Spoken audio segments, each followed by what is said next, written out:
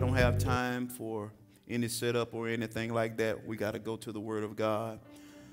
For those that are here for the first time, we're in a sermon series entitled Model Home.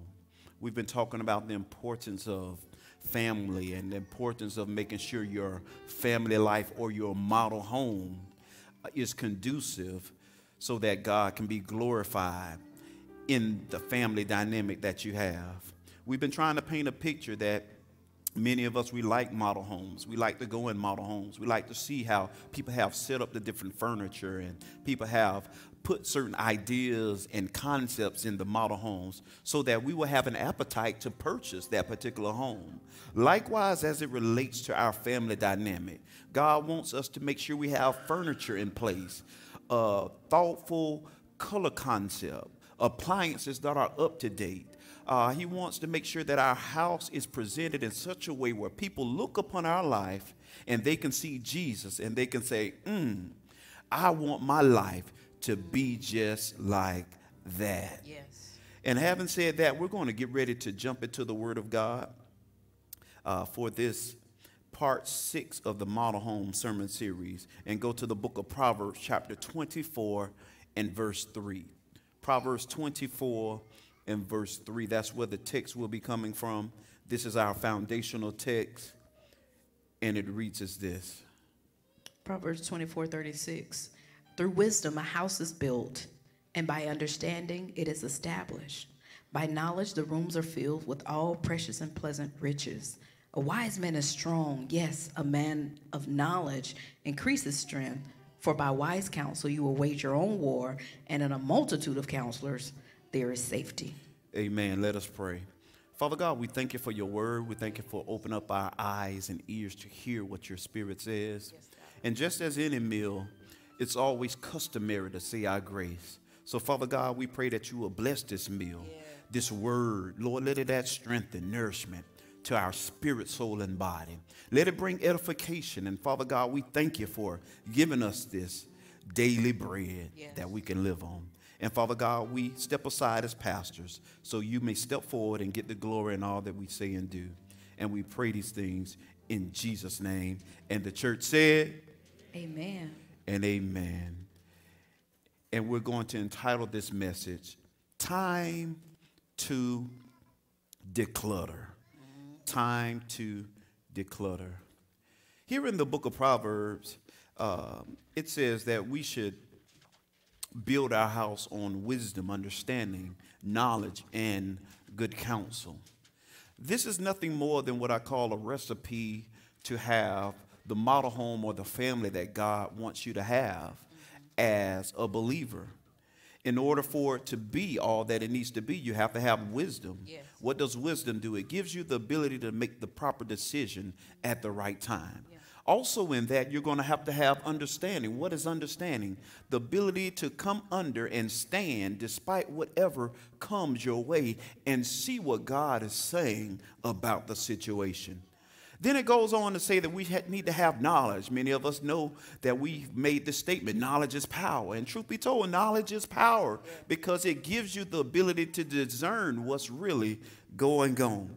And last but not least, you have to have wise counsel in your life, or I'll say it like this, wise counselors in your life. The scripture clearly tells us that in a multitude of counselors, there is safety. So in other words, if you want your family to be safe, if you want your relationship to be in a safe place, you got to have a multitude or amalgam of counselors in your life so that your model home or family can be designed like God wants it designed. Amen. I'm going to do a high-level overview of what we've covered thus far. Model Home Part 1, we talked about laying the foundations. Components of a good family foundation are wisdom, understanding, and knowledge, and wise counsel. We want you to be sure to continue to learn your family as well as work to understand them. Get away from those with the problems, hang with those with the solutions. Model Home Part 2 was design plan. The original plan for all family is oneness. We have to be aware of two major attackers of oneness, which was selfishness and pride. Then we talked about selfishness must be brought down, and pride, it will destroy everything you try to establish. Part 3, relationship goals. Every family needs a vision, Yeah. but not just any vision. You have to ask God. You have to first have a desire to have a godly family. No one can want it for you. You got to want it for yourself. Every family should write down what you hear God say about your family. Speak it regularly. Don't get frustrated when things aren't moving the way you think they should. And use patience and love when dealing with your family.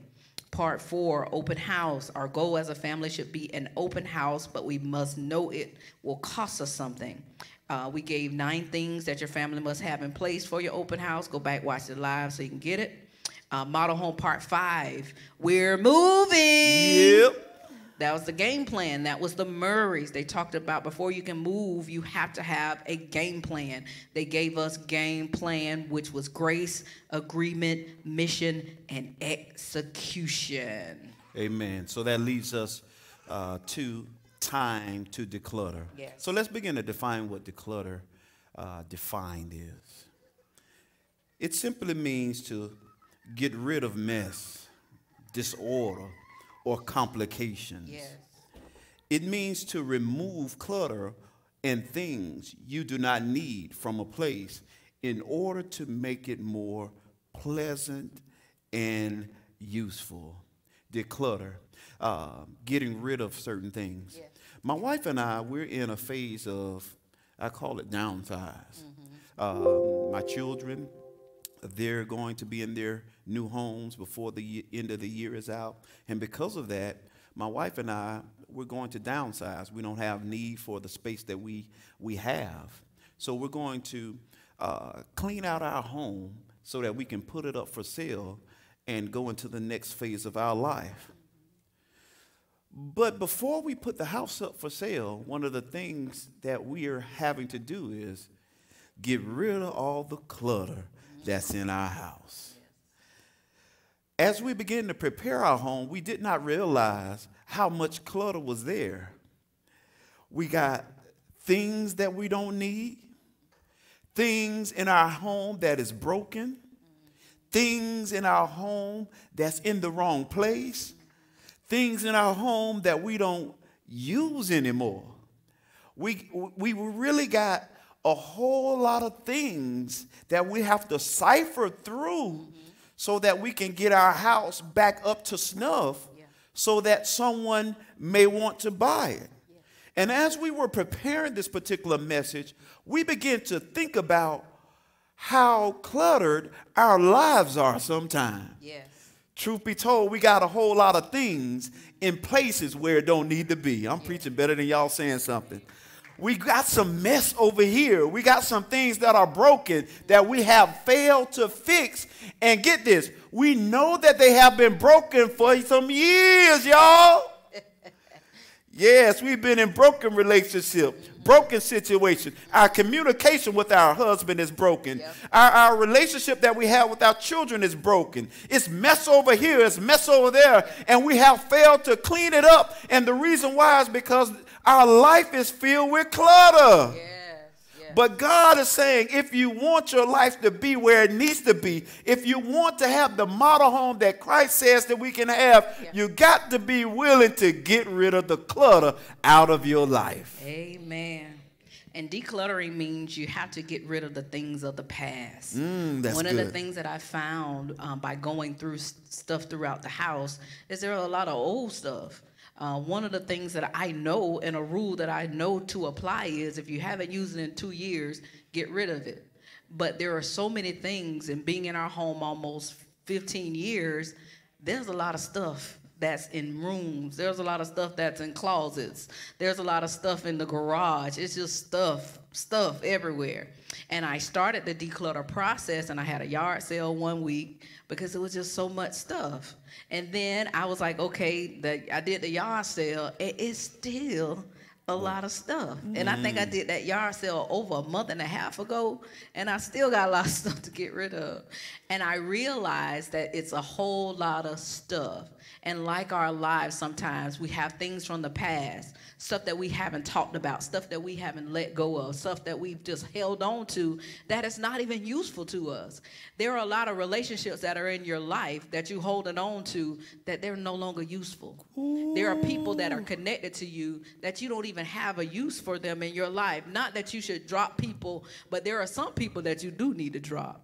There are some people that are not benefiting you. If anything, they're bringing you down versus building you. So now you have a whole lot of clutter. You have your old friend from 1997 that all y'all did was turn up together. And the only thing they want to do is turn up. So now that clutter is in your life. You have some things that are in your life, unforgiveness, some things that you haven't talked to your spouse about. Maybe you all had a disagreement 2 years ago, but that thing is still in your heart. There is some clutter there that needs to be taken out and removed. So the things of the past have to come out of our life so that we can get the clutter-free life or model home that we desire. Amen. Philippians 3:13 says this, brethren, sisterin, I count not myself to have apprehended, but this one thing I do, forgetting those things which are behind, and reaching forth unto those things which are before. I press toward the mark for the prize of the high calling of God in Christ Jesus. This is a scripture that Paul, the tent maker from Tarsus, began to share with us, that I have not apprehended, but this one thing, forgetting the things that are behind. Yeah. And truth be told, I believe Paul is letting us know that sometimes we have to reassess our life to see where we are in the present, so that we'll know what we really need to get rid of in our past. Yeah. Truth be told, when you start looking over your life, the relationships, the people, the places, and the things that we go, many of us, we know that we can let some things go. Yeah. And my thought is, if it's not an asset to you in your life right now, it's nothing more than a hindrance to your future. Yes, it is. One more time. If it's not an asset to you in your life, you better believe it's nothing more than a hindrance to your future. Yeah. But what often happens is we have people and we have places and we have things that are pulling from our life, that's stopping us from living our best life now. Yeah. But Paul is saying, hold on, this is what you need to do. You need to forget those things that are behind. Yeah. You need to press toward the mark of the prize of the high calling of God in Christ Jesus. Yeah. So in other words, if they're not going with Jesus, they don't need to go with you. Yes. It's time to rearrange some things. Yes. It's time to throw away some furniture. I'm talking about that old couch that only got 3 legs and the last leg hanging on like this. And you scared to sit on it. And when the people come, you want to prop it back up like it's all right. God is saying it's time for you to get rid of those past things. Those things that are not a benefit to your future. And so often we get comfortable with allowing people to sabotage our future because we don't want to get rid of our past. I'm preaching better than y'all saying something, but y'all got to get this. Your future is bright. And God is saying that it's time for you to do simple arithmetic. I said simple arithmetic. Y'all, arithmetic. I'm talking about where you begin to understand that if you want someone to add value to your life, they have to be a positive. And if they are negative in your life, you need to counsel them. But so many of us, we want to breeze past the course of arithmetic. And God is saying, no, I need you to begin to count the cost. I need you to begin to see that that person is worthless to you in your life. And in order for me to give you what you need in your life, you got to be willing to let go of your past. Yes. Let it go. And reach toward what I have for you to receive in your life. Amen. Give God some praise for that. That's good. So then this question is, when will the past have enough of your family's attention? When will it have enough? When will you stop lingering on the past? When will you let go of what used to be and go forward to what God wants you to have in the future? Have you ever been around somebody who talks about nothing but the past? Don't that just irritate you? There are some people that I know that I'll see and I'll talk to, and the only memory we have is what we used to do back in the day. to me, that means that relationship is stale. That relationship is not fresh. I got some new things going on in my life. God is doing a new thing. Yeah. Every single day, God is refreshing me. God is renewing me. God is growing me up. God is maturing my life. I don't want to babysit the past. I want to go forward. I don't want to talk about what we used to do back in the day. I don't want to talk about what used to go down, and you remember such and such, and you remember this and that. No, I don't. I want to talk about what God is going to do in our life in the future. That's good. So I'm not going to sit and babysit what we used to do. I don't want to care. I don't care about none of that. All I want to talk about is what God is going to do. Let me tell you about what God is doing in my family. Let me tell you how God is maturing the church. Let me talk about the Forward Christian Center, how we moving forward. Yes. I don't want to talk about what we used to do back in the booth in the back in the corner of the dog. That does not have my attention. Some of you all need to reevaluate some things. Think about those people or those things in your life that have had you bogged down and have your attention. What has your attention? Has something that has gone on or took place years ago still troubling your mind? Are the things that you used to do still haunting you? Are those things that are in the past, I'm talking about deep back in the past, and y'all still talking about them? Every time you argue, you still getting historical, not hysterical, historical. Y'all get all kind of history lessons. You sitting, you talking about your issues, but everything has to do with the past. When has the past had enough of your attention so that you can move forward and be everything, I'm talking about everything that God wants your family to be? Amen, amen. Come on, let's give God some praise there. Yeah, yeah. And when you think about it, one of the key indicators is this phrase when you run across certain people. Hey, man, what's going on? Ain't nothing. Ain't nothing. Same You old, ain't same seen old. them in 5 years. Hey, what's going on? Hey, nothing. Same old, same old. You mean ain't nothing going on in your life? It's nothing but the same old thing? No, it's not the same old thing. It's not nothing going on in my life. God is doing something in my life. Yeah. I'm moving, I'm growing, I'm thriving. Yeah. My kids are getting bigger. Yeah. My kids are developing. My life is moving forward. God is doing this, that, and the other. Yeah. I'm preaching, I'm ministering the word. I'm serving my community. Yeah. I'm loving on people. Yeah. I have relationships that are growing and thriving. So when a person is always saying that they don't have nothing going on in their life, Amen. you need to run. Run, Forrest, run. Because God is always maturing us. God is always developing our life. Yes. God is always in the middle of doing something for us. Yes, yes. And truth be told, when you look at your life, God is doing something for you right now. Yes. Isaiah 43:19 says this: do not remember the former things, Yes. neither consider the things of old. Behold, I will do a new thing. Now it shall spring forth. So shall you not know it? I will even make a road in the wilderness and rivers in the middle of the desert. Yes. This is what God is saying. The person that's saying that is nothing more than the same old that's happening, they're not connected with God. Because God is saying, behold, I'm doing a new thing. Yes. Do you not know it? And even in the middle of your wilderness, I'm going to put a road there. Yeah. Even in the middle of your desert or dry season or the pandemic, I'm going to allow a river to flow. And I'm going to bless your life even while other people falling by the wayside. I'm preaching better than y'all saying something. Because some of y'all are not doing nothing more than feasting on God, the goodness of God. And God is just trying to remind you that even though other people might have nothing working in their life, I'm always working something in your life. Yes. Thank God for working in my life. Come on. If you thank God for working in your life, give him He's praise. working in our life. He's making a road in the wilderness. Amen. But we have to stand and begin to ask ourselves, who will make the decision to move forward to declutter your family? Who's going to make the choice? Who's making that decision? Is it going to be the spouse, the husband? Is it going to be the wife? If you're single, is it going to be you? If it's your children, if you're a teenager, are you going to decide to declutter your family? Who's going to make the decision? Somebody has to make the choice. Somebody has to make the game plan.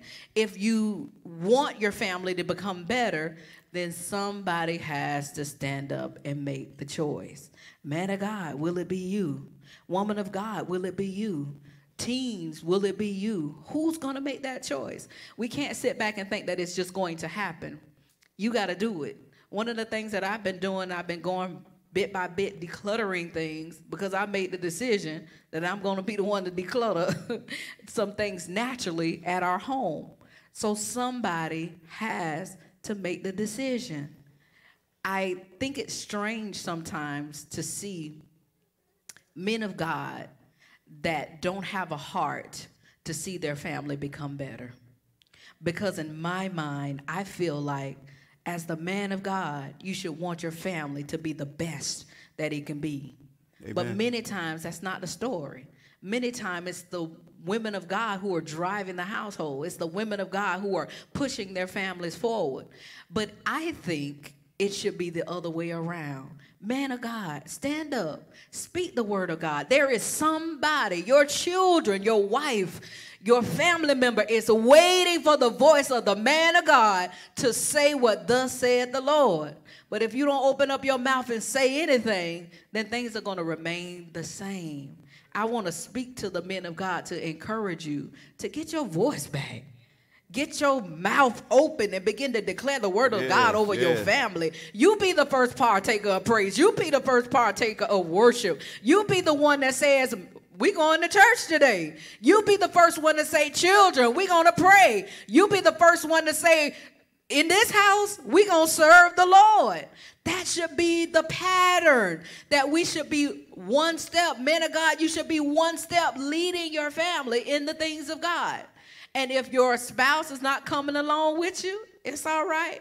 You press forward in the things of God. Gather those children. Speak the word over their life. Gather your family. If you're single, you stand flat-footed and declare the word over yourself as the man of God over your life. Don't sit back and let the woman do all the praying. You pray. Don't let the woman be the key praiser in the household. The devil is a liar.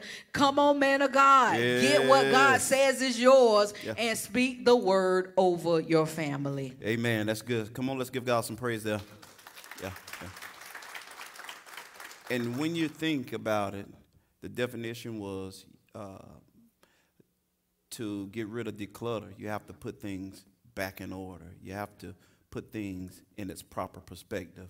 And just as you shared, truth be told, even in Christian, a lot of times we see where women have been more sensitive toward the things of God. Yeah. Women are leading their household in the spiritual realm as it relates to their particular family.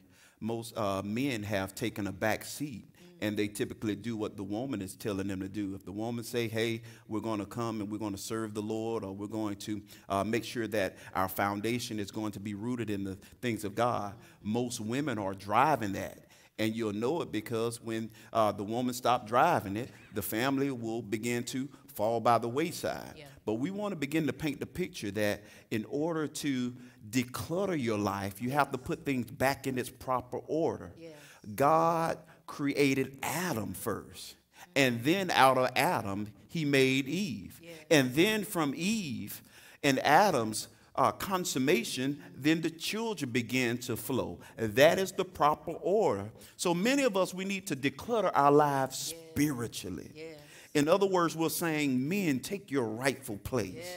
Take your place as the king and the priest of your home. Notice there's a difference between king and queen. Yes. The queen is a woman. It is someone that you're in covenant or relationship with. Yes.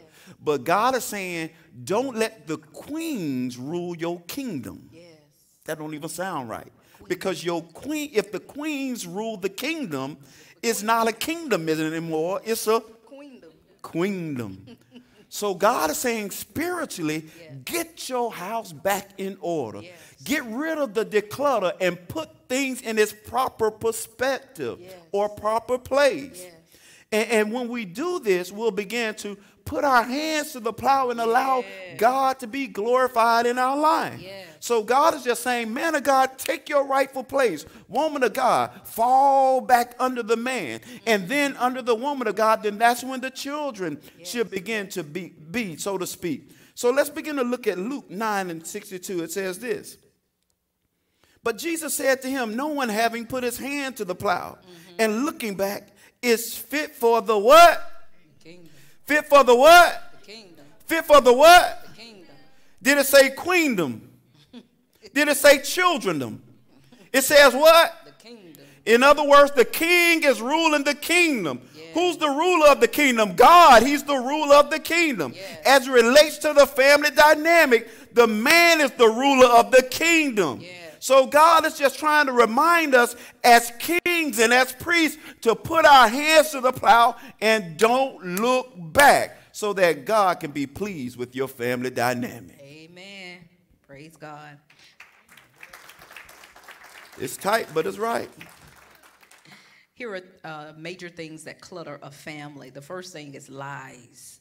Lies can clutter your family. When there are a lot of lies involved in your household, there's a lot of clutter. When somebody is deceptive or someone is manipulative, when people don't tell the truth and aren't transparent, then that clutter begins to cloud the family life. Unforgiveness is another thing that begins to clutter our families. When there are some things that we have not let go, when there are some issues in our hearts that we're holding on to, then our family can't move forward because we're locked into that place of where the offense took place. Secrets. When someone is being secretive, when there are things hidden, when the truth is not being revealed in its full essence, when someone is holding something and secrets are in the family, then it will cause clutter to be a part of the family. Bitterness and anger. When somebody is so bitter about things in their heart. Angry man. Every single day, just mad at the world. Those things will clutter your family. Meanness and gossip. Boy, can't nobody gossip like family. I mean, messiness and gossip. There's nothing like a messy, gossiping family. Oh, my God, that is the worst. Family gossips. And if you are gossiping about your children, about your family, then that will cause clutter to take place. One of the things that I remember, there was a young lady, and she was on the phone talking about her daughter. And the daughter's right here. She's, child, get my hair done or whatever. And she's like, this child, she just want attention. Let me tell you what she did. And she just going off. I'm like, the child is right here. This is not going to build the family, but it's going to bring clutter in the life of the family. There was all kinds of things being said about the child. I know she had an incident and some things happened at school and stuff like that. But to bring that clutter in the heart of that child, only thing it did was level her down. So we can't bring that messiness. We can't bring that gossip. We can't speak about our children. We have to build them up, not talk about them. Yes, Lord. And I think what parents don't understand is, you may be telling your friend or whatever what happened, but to that child, that's clutter in their hearts. And it takes a seed in their heart. It takes a seed in their heart. So while you on the phone like, girl, I got that butt today. Let me tell you what John did. Girl, I had to go down to that school. Boy, you know this boy act the fool. And you telling all of his business. To him, you gossiping about him. So that clutter now is in John's heart. And now he can't get past what you're saying about him. It's not words of encouragement. It's not words that are building, but it's words that is tearing him down. But what we should be doing is, hey, can y'all pray for John? He got some situations, but we believe in God that he's going to come out. Amen. Bless the Lord. That's it. You don't have to tell his business. And people thinking they looking like, oh, that's not gossip. Yes, it is. Yep, that's what it is. If you're talking to somebody about a problem that they don't have the power to fix, then that is considered gossip. So if you're talking about something that the person on the other end can't fix, then you gossiping. So if you're calling somebody, maybe you're a grandparent who's going to help you in the situation, then you're safe. But if you just calling your friend, or you calling your cousin, or you calling a neighbor, then now you've entered into gossip, and that's not healthy for a family. Sin is also a major clutterer of family, as well as ungodly counsel. Amen. These are things that clutter up our family. And all of these things, when they rest or they abide in our homes will be contentious. It's going to be strife in our home. Yeah. And the scripture says, where there's envy and there's strife, there's every evil work. Some of our houses are filled with evil things because we allow these things to clutter up our family dynamic. And it reminded me of one of my favorite movies. It was called Minister Society. And I'm telling too much stuff. But it was a part in there where the grandfather or the father was talking to Cain. And he said, Cain, cast out the scorner, and contention shall cease. And Cain looked up at his granddaddy. What you saying, and he Grandpa? said, what you saying, Grandpa? Cain, you got to go. and that's the way we got to do these things. That's in our home. Yeah. We got to cast out the scorner, so contention shall cease. Yes. Whatever's not benefiting you, it's got to go. Yes. Whatever's causing problems and havoc and causing your house to smell bad and look bad and feel bad and be bad, it's got to go. It can be a person. It can be a place. It can be a thing. Just don't let it be you. Amen.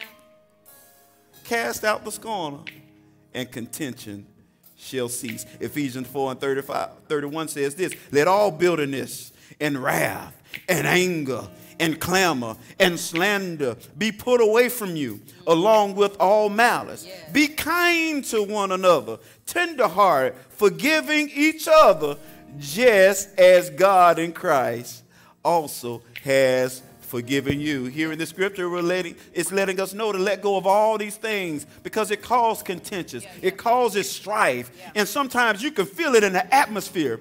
And you know that it's in the atmosphere because you can cut it with a butter knife.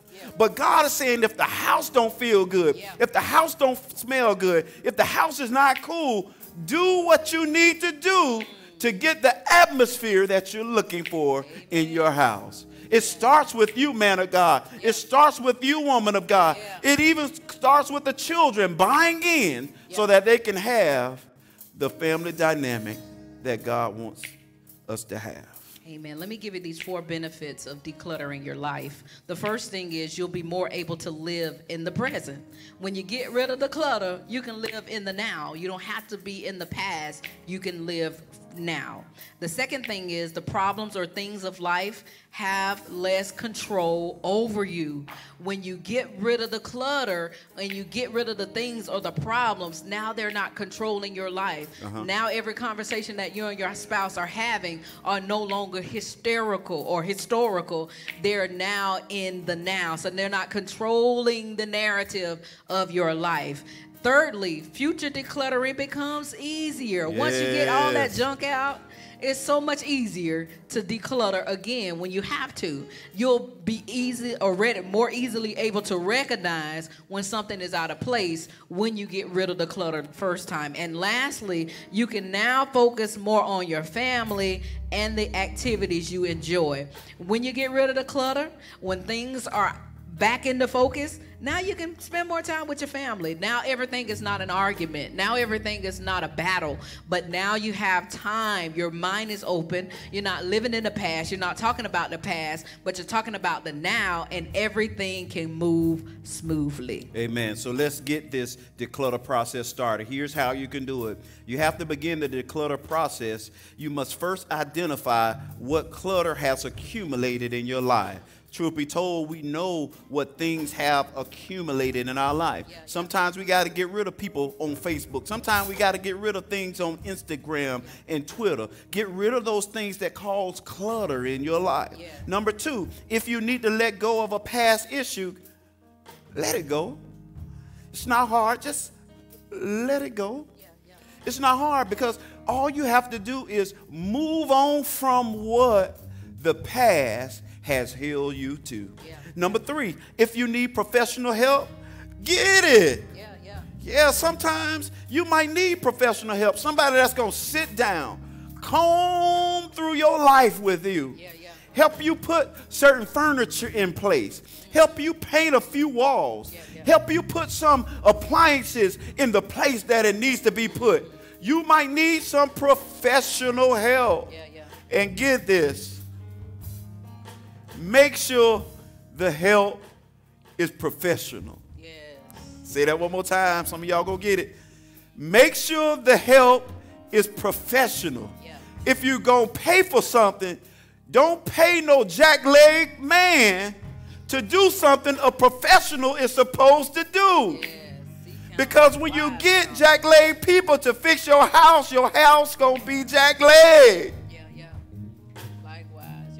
They call them professionals for a reason. Go to someone that specializes in what your need is. If you have mental issues going on, find a professional counselor that can help you get the peace and the solidarity that you need. If you need a family counselor, go to a professional family counselor. Don't go to no principal or no school. Don't go to no counselor in no school. Go to a family counselor. You see it? If you're looking for sincere help, go to a professional that can help you where your need is.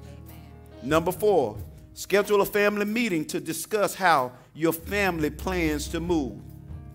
Anytime our family makes a major decision, we pull our family together. We pull our children in with us. We sit down at the table and we talk about what we're about to do. We talk about how we're going to downsize. We come up with an action plan. We begin to put things in place to make sure our children and their well-being is taken care of. And after that is taken care of, then we fall back to the plan that we have for our life. So in other words, you have to sit down and put some thought to the moves that you're trying to make in your life. And number five, everyone will have to be on board for a full declutter. In order for a full declutter to take place, everybody got to be on board, because here's what happened. And trust me, I'm going to speak from experience. While one person is putting something in order, another person is pulling that thing back out of order. The story of my life. While one person is washing the clothes and folding the clothes and putting them in baskets, somebody else is coming and now they see clean clothes in a basket that they did not prepare. And now they're going to come and take out not just what they need, but all of it and leave it right there. So in other words, everybody that's in your family dynamic has to be on board to have a full, complete declutter take place. Amen? Amen. Come on, let's give God some praise. That's all we have for you. Hallelujah. Come on, let's get on our feet and give God some praise. All things do, and I will follow you. What? Follow you forward. Come on, give me that one more time. You make all things new. All things new. You make all things new. All things new, and I will follow you. I follow you forward. And Father God, we thank you for giving us this time to look at your word, to receive your word, to eat your word.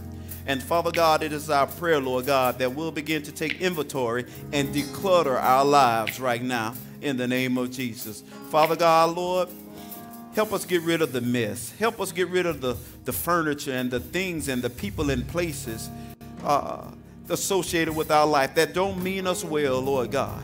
Help us put things back in its proper order or proper perspective in the name of Jesus. Also, Father God, it is our prayer that we'll be able to get rid of those things from our past. Yes. Whatever has been holding us back, whatever has been keeping us down, Yes. Father God, we let it go right now. Yes, God. In the name of Jesus. Yes, and Father God, I pray, Lord, that harmony and peace will be in our homes, Lord God.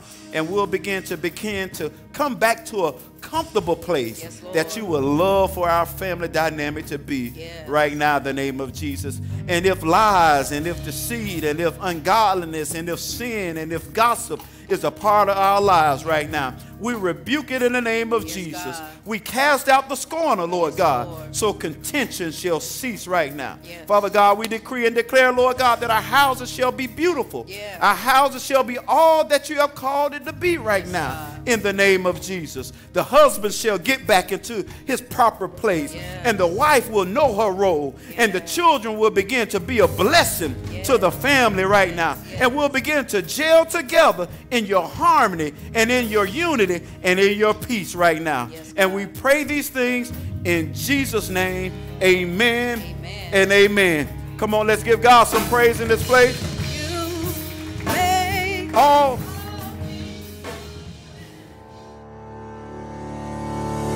you.